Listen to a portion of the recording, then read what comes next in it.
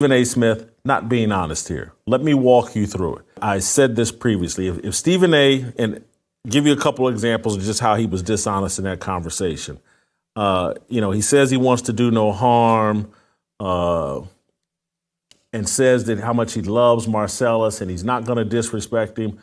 But the first thing he says in a passive aggressive shot, clear as day, it shouldn't go over anybody's head.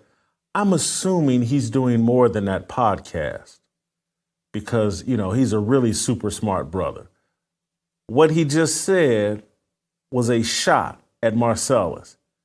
I'm Stephen A. Smith. I got First Take. I'm making $10 million a year.